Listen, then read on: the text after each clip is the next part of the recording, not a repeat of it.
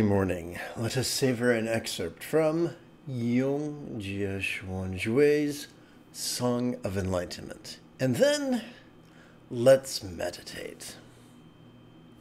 This is Lama Jigme Gyatso of the Buddha Joy Meditation School. Welcome to Meditate Like a Jedi, which is brought to you by the good-hearted folks who help support this channel on Patreon. This early morning, we could chant and meditate and enjoy a lesson or two. But first, if you love Star Wars and you wish to meditate as transformatively as Yoda on Dagobah under the guidance of Qui-Gon Jinn, be sure to subscribe and ring that notification bell. Good news. If at any point during during this early morning's live stream, you have a specific question about Buddhist meditation or Buddhist philosophy or how to apply them to your life, simply type your question in great detail in the chat window on the right-hand side of the screen.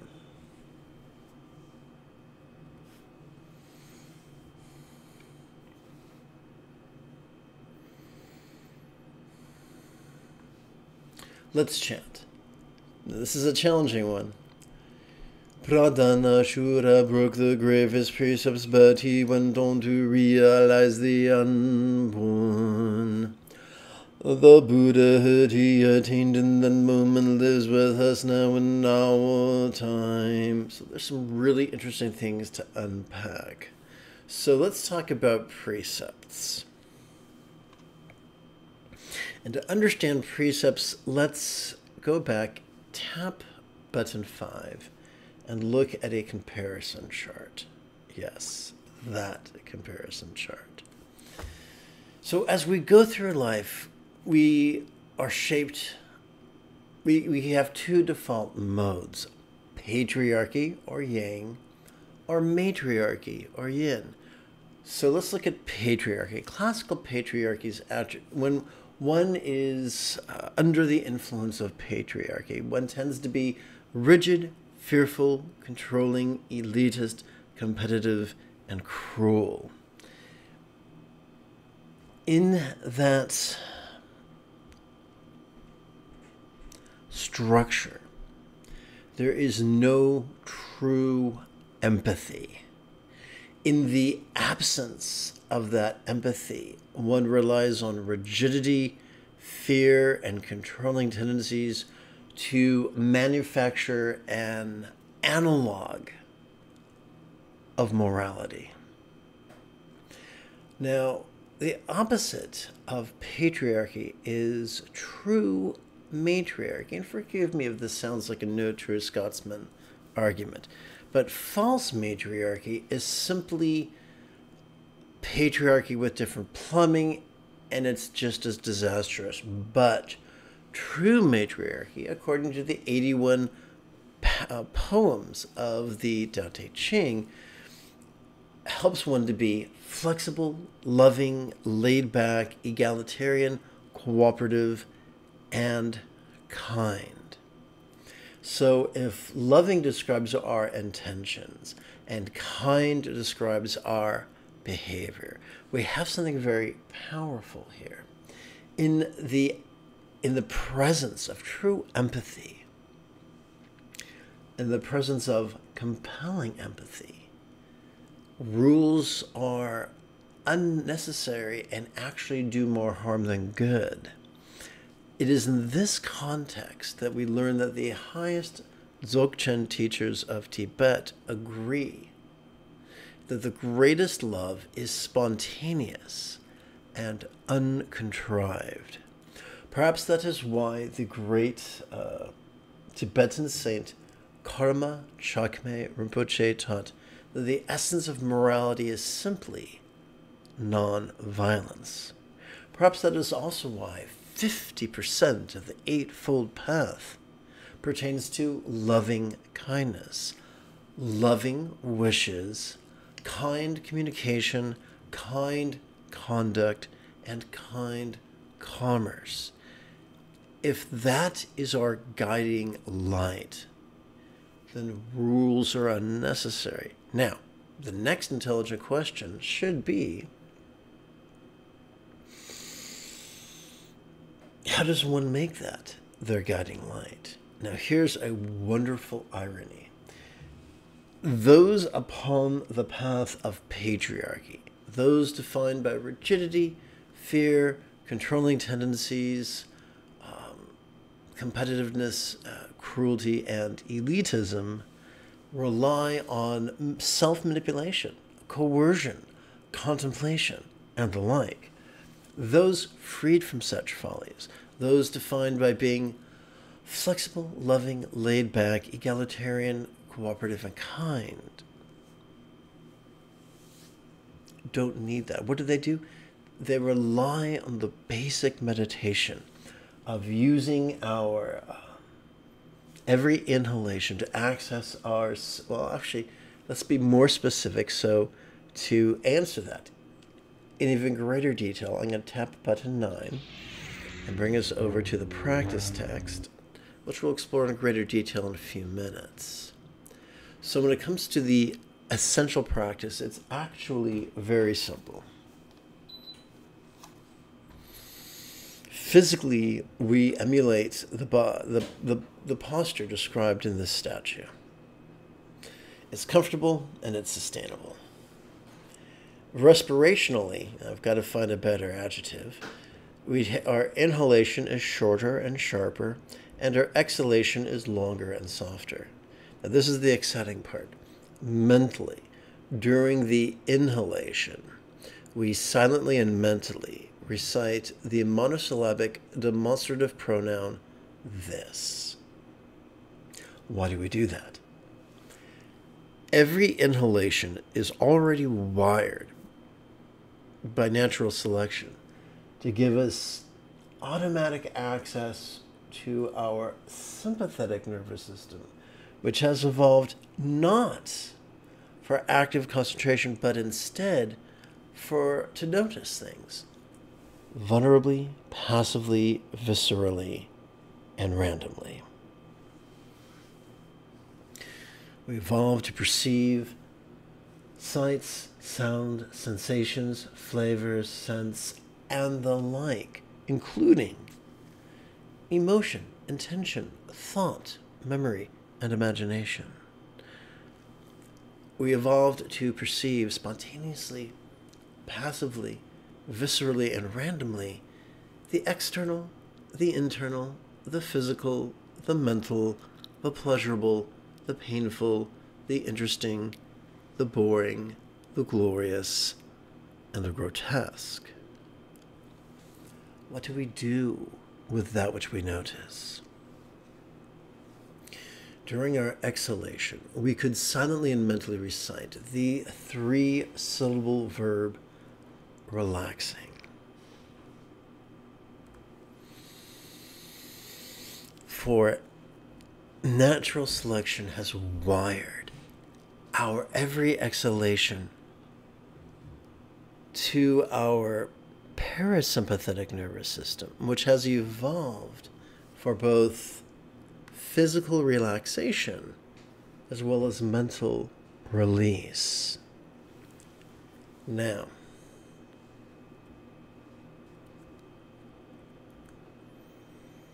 let's pay a trip to button number 7 and revisit the central nervous system.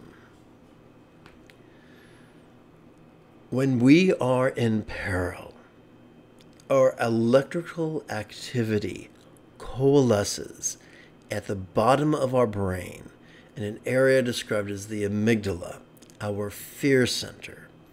From this fear center, we can behave in a cruel, elitist, rigid, clearly fearful manner. However, when we have worked therapeutically with our autonomic nervous system in meditation, this electrical activity returns to its default setting, which is over here in our anterior cingulate gyrus, that which is described sometimes poetically as the hub of our mirror neurons, the seat of empathy. This is our birthright, this empathy. And our birthright is returned to us from a healthy practice of meditation, of true meditation, that is autonomic nervous system oriented. Now, having gone through that rigmarole, let's return to the opening passage. When we are meditating effectively and regularly, at least approximately once every 12 hours, we're going to find ourselves living from empathy, which is the highest morality. This same effective and regular meditation that restores our empathy helps us to live from a place not of scatteredness nor of contrivance. It helps us live from a place of centered spontaneity. When our empathy, when our choices and our utterances and our deeds are flowing in the momentum of empathetic, centered spontaneity, there is no need for precepts. In fact, precepts are like a sea anchor slowing us down. However, we do not always, for whatever reason, we do not always have access or the opportunity to meditate as often as we would like to. We do not often have the opportunity to receive the instructions we need to learn how to meditate. And because of various circumstantial or medical phenomena, one can find oneself in a position where they have a psychotic break and where they do horrible things.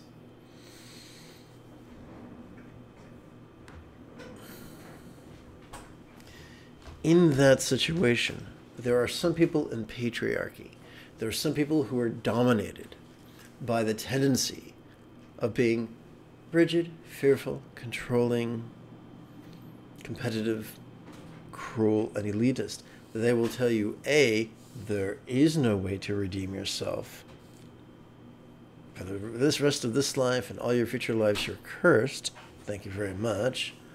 Or they'll work out this ridiculous thing where you have to collect hundreds and thousands of bows and offerings and stuff like that, which is a wonderful way to subjugate other people. Remember, patriarchy is all about subjugation. I have acquaintances in every sect of Buddhism, having studied every sect of Buddhism, and I've spent time with Theravadan monks who tell me of the sectarianism within the Theravadan community. And many centuries ago, one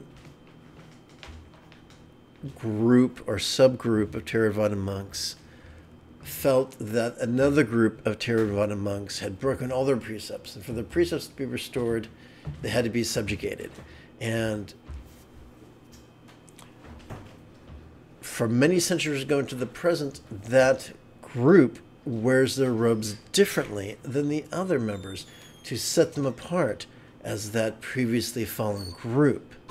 Now, that is a wonderful example of elitism and control, and it's vulgar and ugly and disturbing, and it doesn't come from love, it doesn't come from flexibility, it doesn't come from egalitarianism.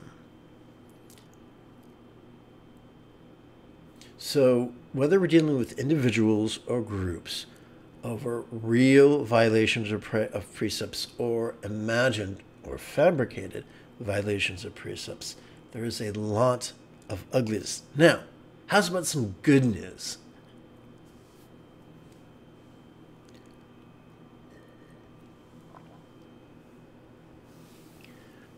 when we practice the Buddha's, when we perform the Buddha's essential practice, the one I just described a few minutes ago, correlating inhalation and exhalation with mindfulness and meditation in a way that to which we have evolved neurologically, and that works profoundly well, that, according to the author, is the ultimate purification.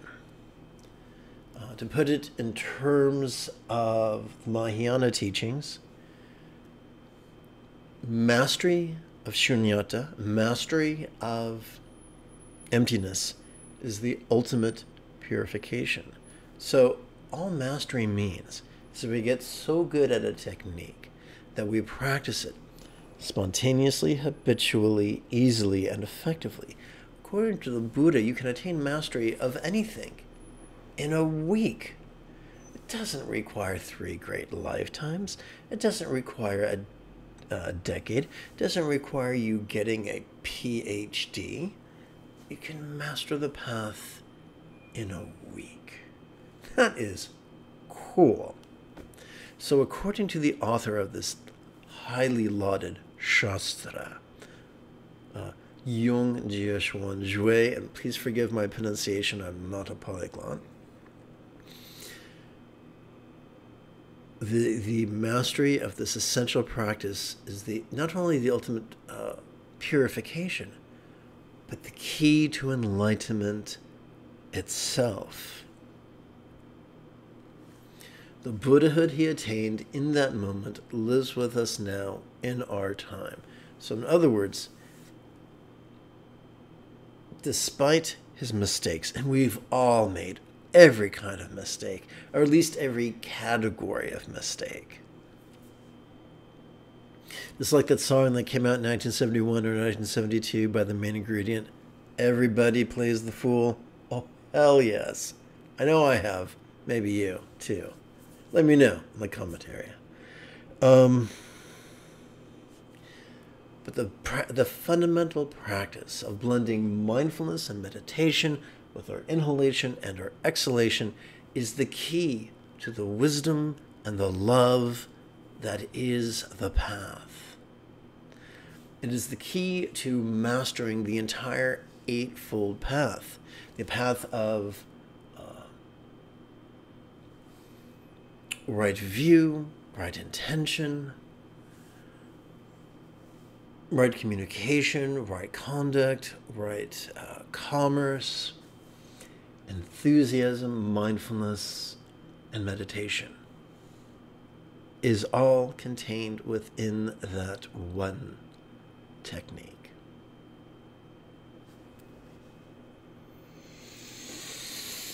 Having explored that passage, let's turn our attention now to the latest iteration of our daily practice text, or sadhana, if you're fancy. I've titled it Easy Meditations Proto-Zen because that Shastra we're reading from predates the formation of the 2 primary Zen schools of China and Japan.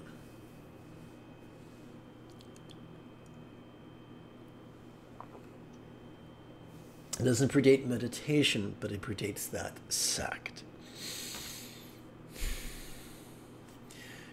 Go to a restaurant, and typically before you receive the main course, you'll receive an hors d'oeuvre, and after your main course, a dessert.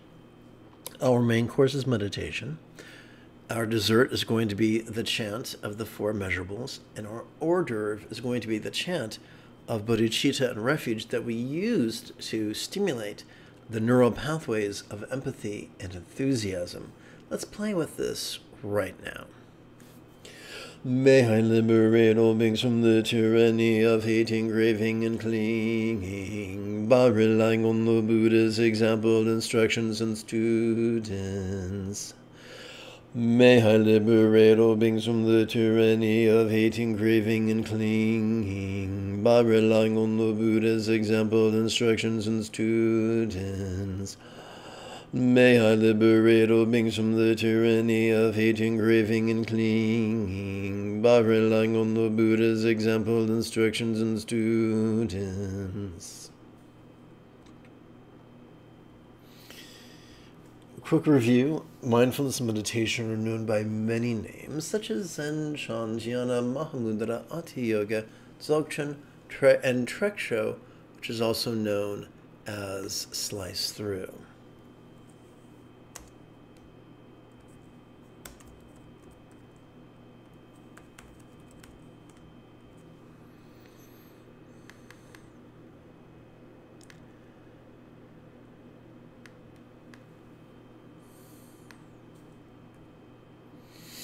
Okay, guys, let's buckle up. Let's meditate and remember, if at any point during this morning's live stream, any point at all, you have a specific question about either Buddhist meditation or Buddhist philosophy or how to apply them to your life, simply type your question in great detail in the chat window on the right-hand side of the screen. Remember, your questions on those subjects do not bother me. I live to answer those questions.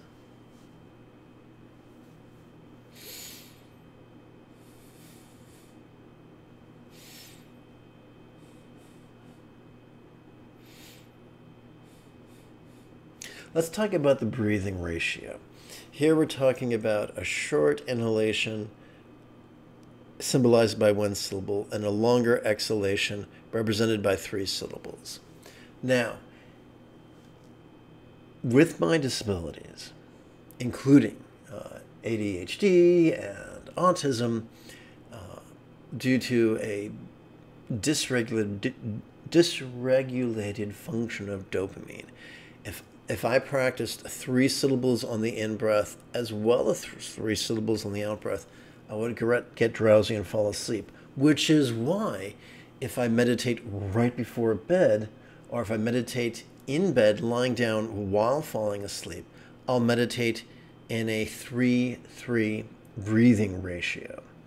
And when I am sitting upright during the day and I want to meditate without falling asleep, I breathe in a 1-3 breathing ratio.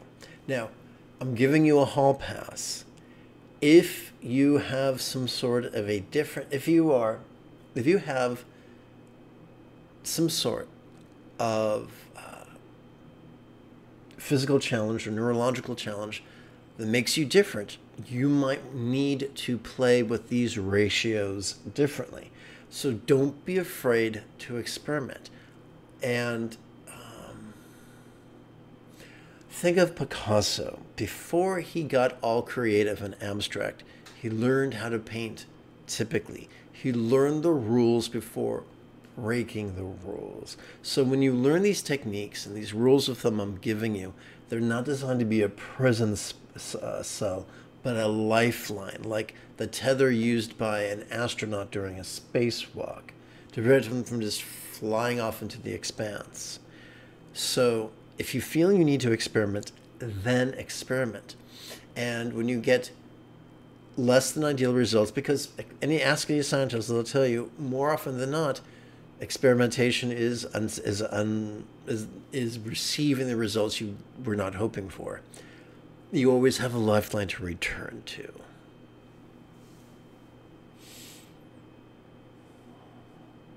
And that lifeline is the 1-3 breathing ratio.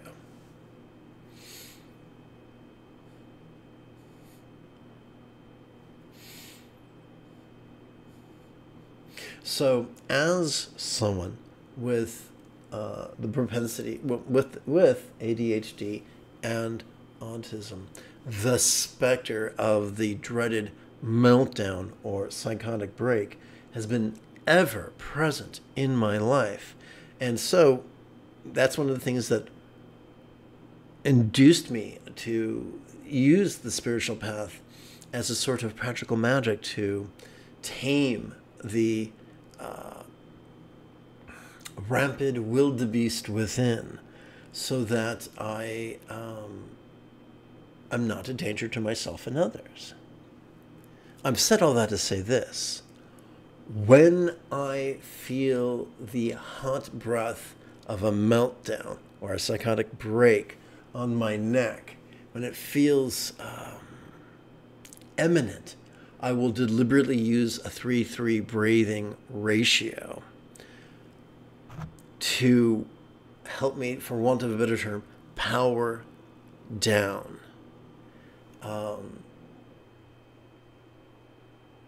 Sometimes that can be very, very helpful.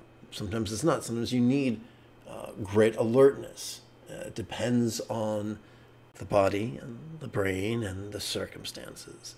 I've said all that to say this. These tools are like the colors, the pigments found upon an artist's palette. We mix them and match them as needed.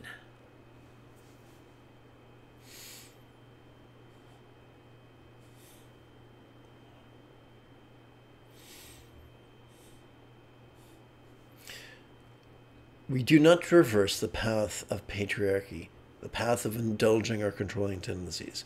We do not meditate to say, I want to feel this, or I don't want to feel that. We meditate so that we can notice with the utmost of vulnerability and release with the utmost of efficiency. Notice, release, this is the way.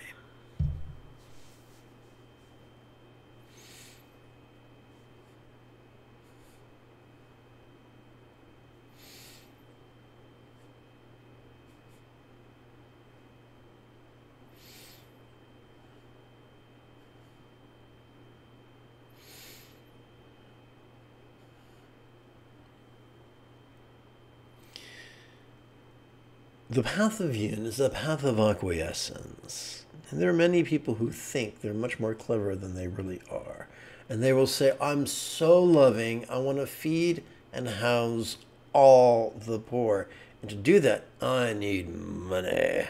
So, how can I meditate in such a way to manifest great wealth so that I can do great good? I was one of those idiots.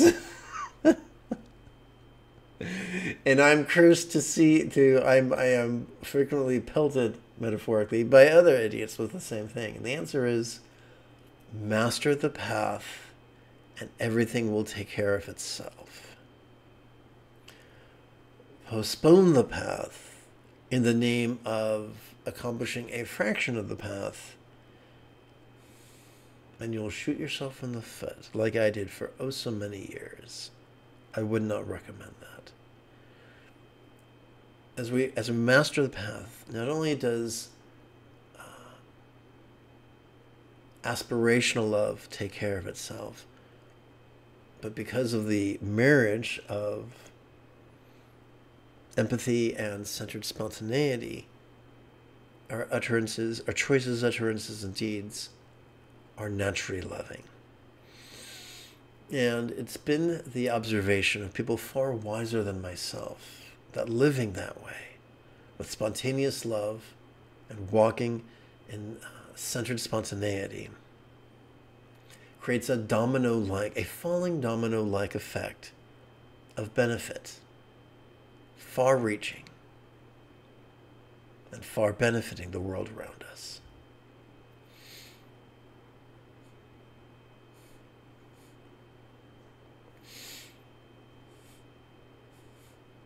Raised, as we are, in patriarchal societies, we're always chasing after one goal. And by the way, that chase is typified beautifully and humorously and sadly by a song by the group Cake, titled Going the Distance. You can find the video on YouTube, look it up. It's amazing. But it shows the folly of a yaying existence. But anyway, we are brainwashed by that. We are programmed by our culture to think we must actively strive, as opposed to borrow the lyrics from the 1970s musical The Wiz and ease on down the road. So we can sprint down the road or ease down the road. The Buddha would recommend the second.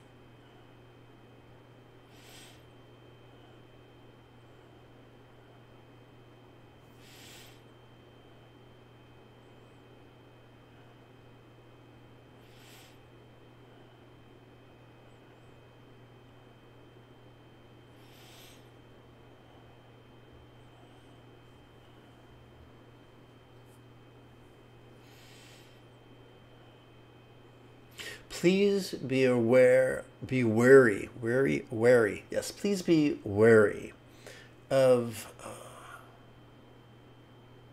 pseudo-spiritual Darwinism that says if patriarchy outshouts matriarchy, then it must be superior.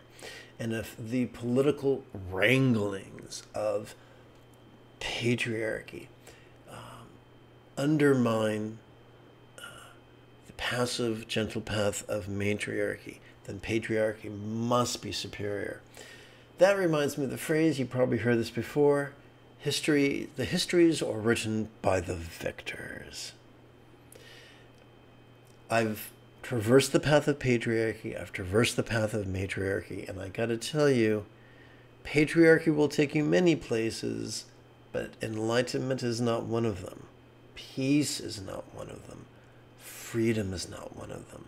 Those things are only provided by matriarchy, yin, the path of being flexible, loving, laid back, egalitarian, cooperative, and kind.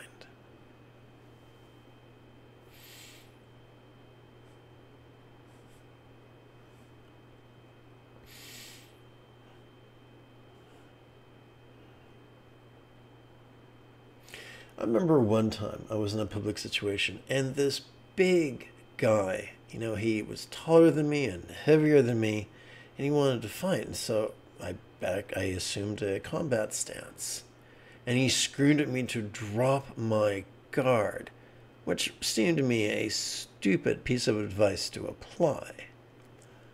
Similarly, I've had members, ordained members of patriarchy, demand that I stop being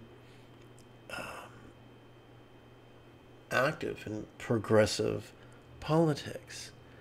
And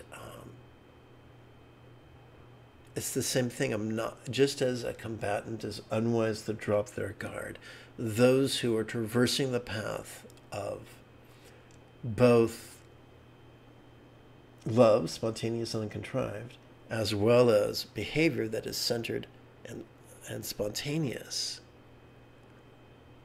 for them to not sign petitions, to not be a voice of wisdom and love, is an impossibility.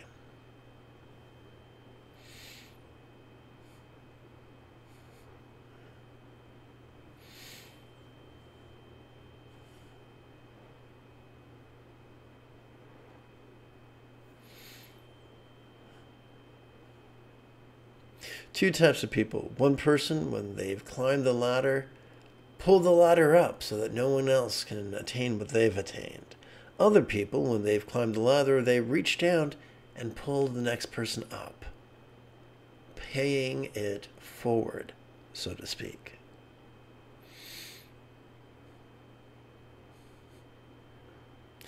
Empathy is the engine that drives sustainability. If Homo sapiens sapien is to persist upon this planet, empathy and wisdom must be paramount in our hearts and our minds and our cultures and our laws.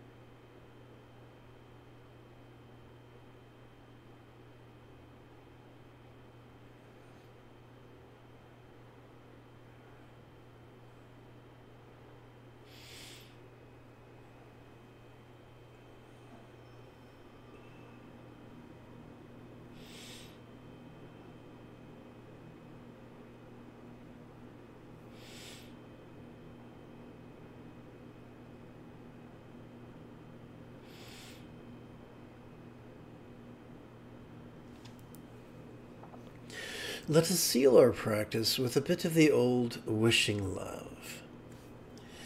May everyone be free from misery, may everyone be happy, may no one be separated from the happiness, may everyone have balance from the tyranny of hating, craving, and clinging freed.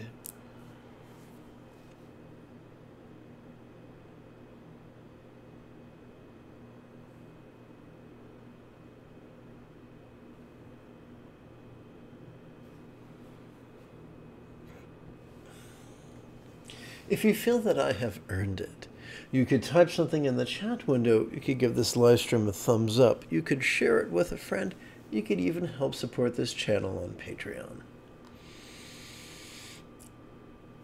In wrong button. In approximately 2 2/3 hours, I would very much like to return to lead today's mid-morning meditation. Until then, may you and yours be happy and healthy. And if you are as geeky as me, this is the way.